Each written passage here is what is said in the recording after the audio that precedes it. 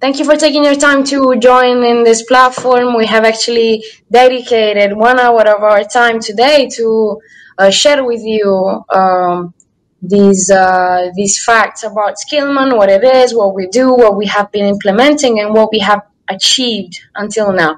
Then we will dedicate some, let's say, we will take 20 minutes for this presentation with Giovanni and Elena. And then after that, we have decided to spend the rest of this hour together to just networking and to have networking activities so everybody can kind of engage practically and have further discussions for synergies of cooperation. Having said that, I can start already, oh my God, I can start already sharing my screen, I guess, showing you a first video. Okay.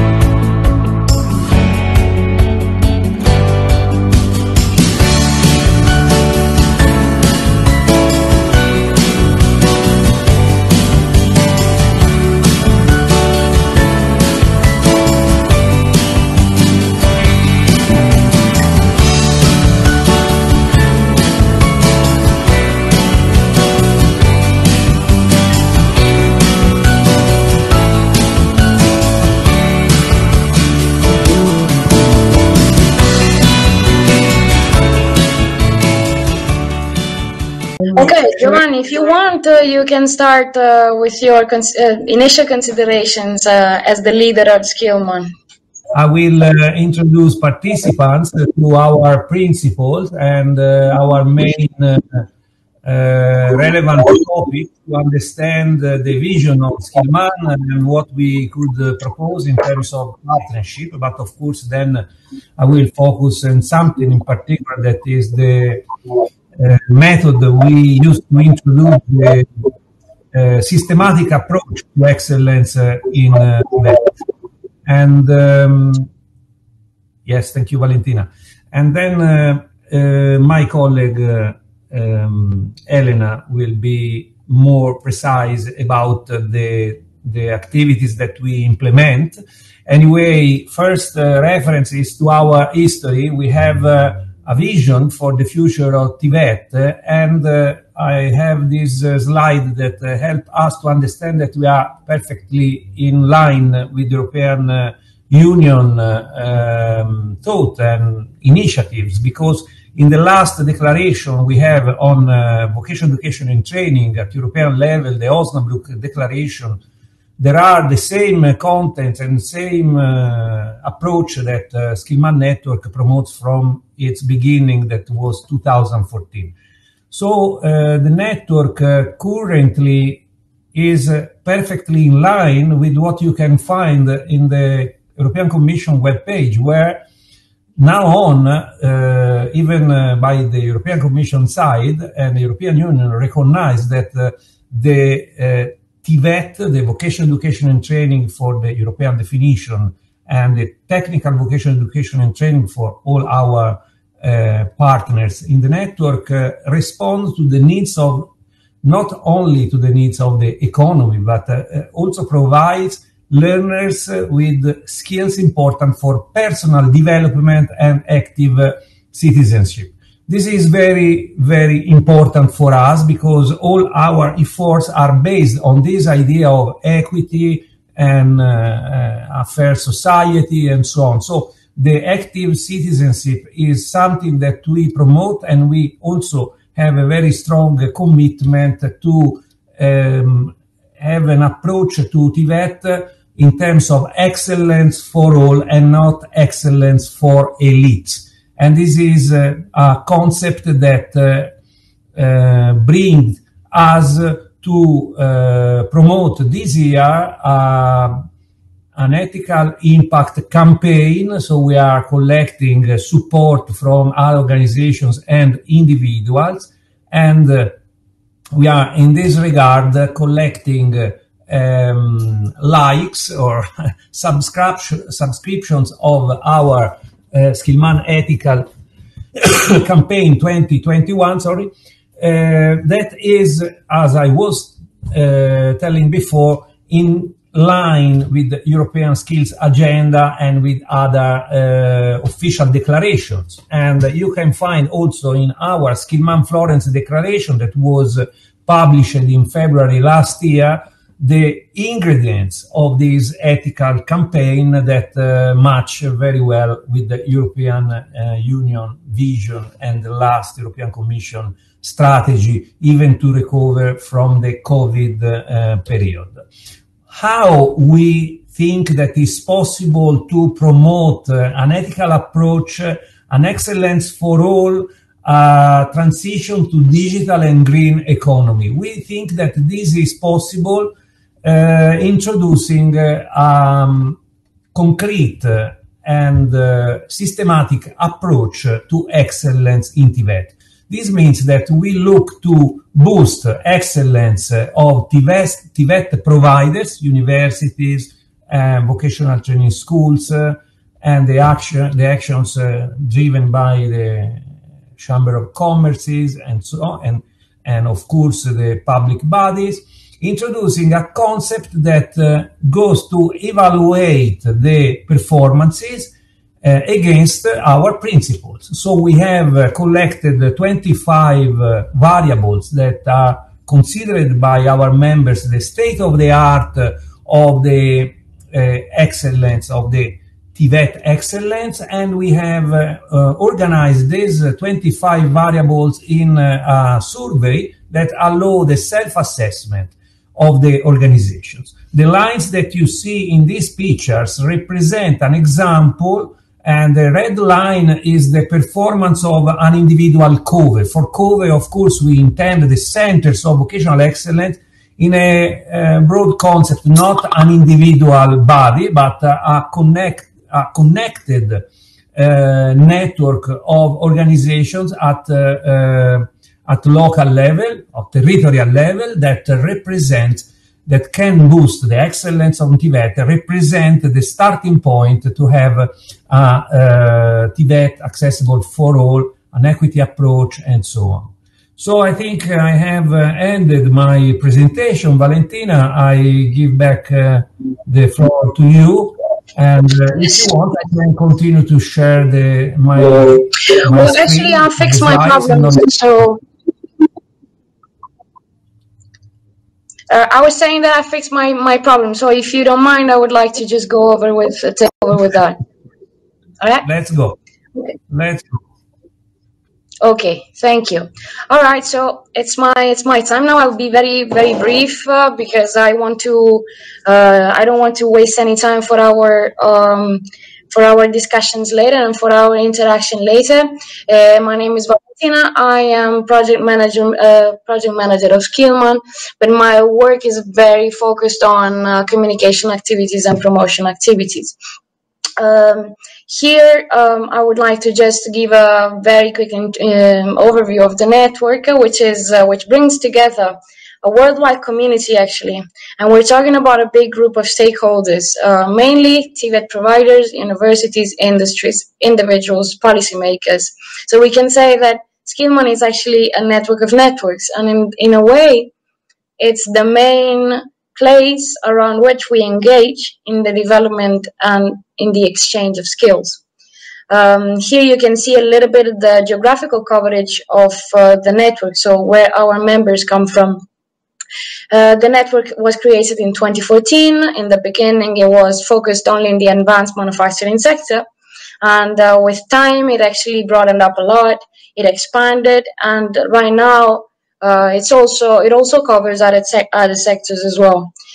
So through the network, we introduce and exchange skills, mainly to help stakeholders to cope with the new challenges and needs of these ever-changing society and labor market. So, for example, we provide industry leaders with innovative curricula. We facilitate cross-networking activities for our international experts. Now, I want to show you a very straightforward picture which is the highlights that we have achieved, that we have been achieving so far. So as you see, we are very proud to have more than 600 members in our network in more than 300 regions and in 93 countries. We have 50 plus ambassadors that spread around the values and the principles of the network, coming from different backgrounds, of course. And we're very proud to have established 4 peer learning clubs. Those clubs that Elena will talk more in detail later are just groups of experts that gather together and discuss around 4 main TVET related topics. Now, with them, we have published position papers that are, again, that Elena will illustrate a little bit in just a minute with you. All I want to say is that we have been organizing a series of activities where we actually engage our stakeholders. So when we look at the motivations for the stakeholders to join the Skillman network, the biggest motivation of all is that they have a unique occasion, not to just network around and to establish partnerships for future European projects, but to actively contribute to the sector, which is exactly our strong point. Now you see elements on this slide. I don't want to go too much in detail with that. I just want to mention that our biggest annual event is the Skillman International Forum. Last year we hosted it online in December, and we had 470 delegates coming from all over the world. And during this 2-day conference, we had the chance and the opportunity to have different perspectives from professional speakers and let's say engaging activities from people from all over the world. So it was a very successful event. This year we plan to organize the same event in the second half of the year, and we are already working on that. Moving on, these activities are actually embedded in a project, the SkillNet project, co-funded by the European Commission. And in our work, we cooperate with a series of international organizations. You see them all here: the European Network of Innovation for Inclusion, IVETA, the International Vocational Education and Training Association, EAPRIL, then the Assembly of European Regions, and we have a special partnership with the European Training Foundation. Now, our main objective is to create and to implement a large network of centers of vocational excellence, as Giovanni was mentioning. I was just to add on this that we have established the Skillman Global COVES Initiative, Centers of Vocational Excellence Initiative. That is a transnational model that was joined by the Italian Ministry of Education, the Austrian Federal Ministry of Digital and Economic Affairs, and also was supported by the regional authorities and governments. Now it includes 8 COVES that are distributed in 6 countries and 7 regions, both, let's say, in South, Central, and Northern European regions. And now this model includes 36 full partners that we have so far, and 96 associated partners. So this initiative is integrated in our strategy to promote this model through sustainability and ethical values globally across countries. I will just stop here and give the floor to Elena so she can explain better and more in detail some of our activities. Thank you. Yes, thank you very much, Valentina. If I may, I would like to have your support in scrolling the slides. No problem. I'm going to present one of our prior initiatives, that is the so-called peer learning clubs, mentioned by my colleague Valentina 2 minutes ago. So, first of all, what are they? PLCs means peer learning clubs, that are stable, multi-stakeholder table or focus group for discussion and brainstorming, and also design and development of joint initiatives in order to contribute to the general process of innovation of the TVET and innovation of TVET systems at local and, we can say, global level, according to the main objectives and finalities of our Skillman network. At the moment, we have activated online 4 PLCs they are thematic focus groups. So the first one, as we can see here, is dedicated to the innovation in advanced manufacturing sector, so a sectoral approach to the process of open innovation. The second PLC is dedicated to advocacy and policy influencing. That means stakeholders engagement for policy influencing and policy innovation, supporting the innovation, for example, at the TVET system level of curricula, strengthening the business education partnership, and also the cooperation among all key actors at ecosystem level. The third PLC is focused on VBL practices and methodologies and approaches, and also specifically on what is changing at VBL level, considering the impact of pervasive digitalization of tools and practices themselves, and also considering the impact of the COVID pandemic we are still facing. The last one is dedicated to the trainers. So we are discussing and exploring how facing together a problem and the main challenge of upskilling and reskilling of trainers, educators, and teachers in order to increase the general responsiveness of schools, TVET providers, education providers in general, and the process of innovation of the TVET system themselves, as I said before. At the moment, we have engaged over 200 experts, and they are TVET professionals, stakeholders, public and private, policymakers, local, especially policymaker, but also national and international. We have also researchers with great expertise in the fields of education, pedagogical approaches, digital transformation of learning, etc. And we are meeting online periodically through a common environment, discussion environment that is live streamed, for example, through online meeting like this one we are having together, or also, and also a shared workstation, a shared workspace through the management tool that is called Basecamp. We will see it in detail later on.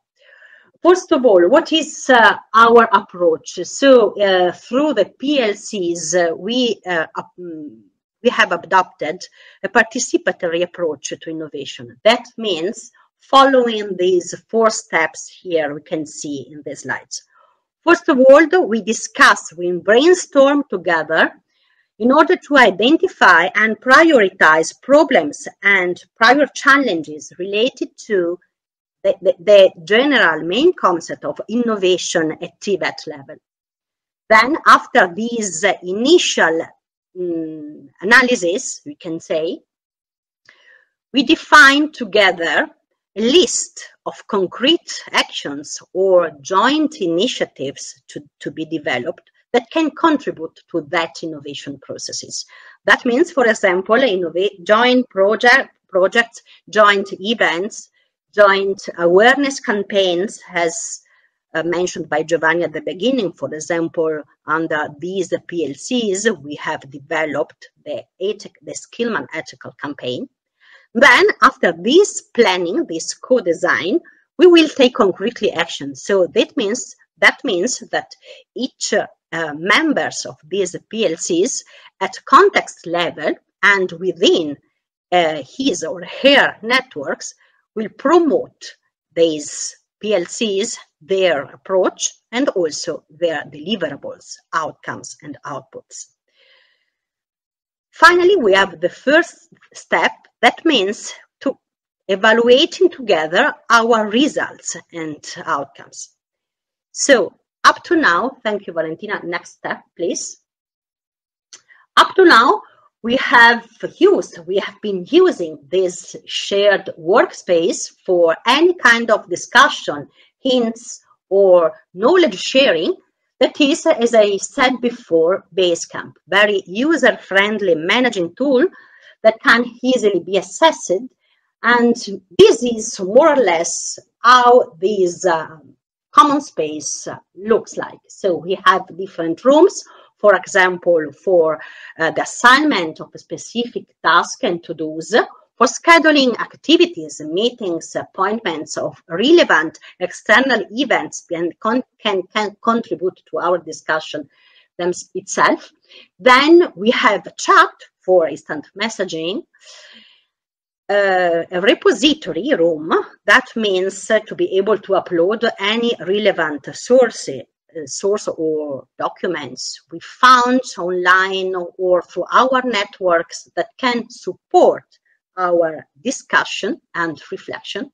And then last but not least, a room dedicated to the cooperative work in the strictly sense of the term. So in this PLC review room, we start to cooperate to put into the ground what we have shared as hints or what are the results of our common reflection. This is the generative room, we can say.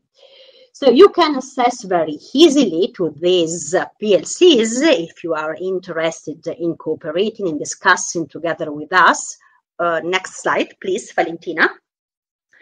And here you can say the links to be accessed for subscription. So really a very easy procedure and a very user-friendly shared working spaces. So please, if you are interested, let's join our PLCs.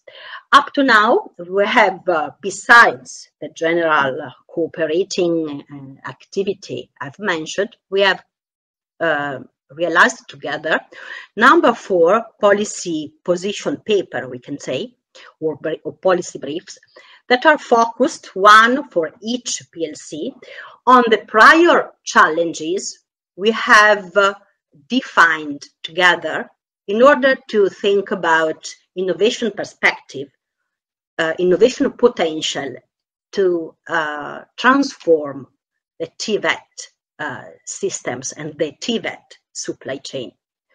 Regarding the first PLCs, if you remember, we can focus this first PLC on advanced manufacturing sectoral dimension. So the prior challenges are tied up to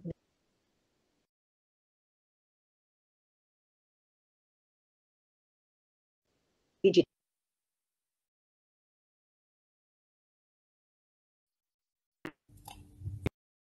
There is some problem of connection.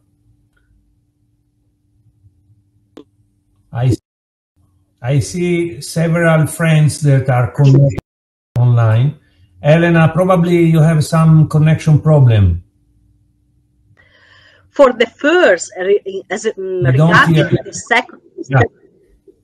regarding the second PLC, advocacy and policy influencing, the main focus of our discussion related to this policy paper is how to engage stakeholders in order to cooperate together at ecosystem level.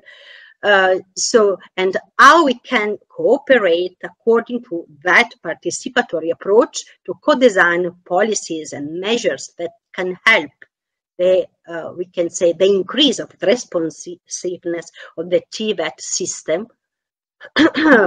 Also thinking about how to reskill and empower the TVET professionals, first of all. Regarding the PLC3 VBL changes, we are discussing on how digitalization can open new frontiers in work-based learning. For example, one of our major topic is related to immersive learning, thanks to the application of advanced reality or immersive reality systems, and also the so-called virtual mobility. So how digital tools can help virtual exchanges and virtual internship at international level. Regarding the fourth PLC, Train the Trainers, as I said before, the prior focus is how to innovate the training opportunities for upskilling and reskilling of trainers teachers and educators, and how to support their empowerment and their motivation to continuous professional development. This is a key issue for innovation of the entire TVET system, and also for effective learning environments. So now we have published recently these 4 position paper on our main website. There is an online consultation. So you are kindly invited to join this online consultation. You can have a look at this position paper in detail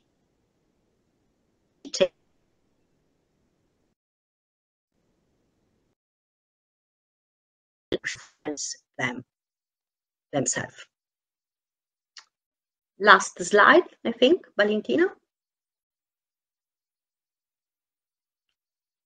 So, no other words from my side. I asked Valentina to introduce the Skillman International Forum for the 2021 for this that is coming soon. Thank you very much. Thank you, Elena. I think we got a little bit longer than expected, so I would suggest to thank you all very much. We will be in touch, of course, after this webinar at our booth. We will share all our material, so you'll be able to access all the presentations and everything.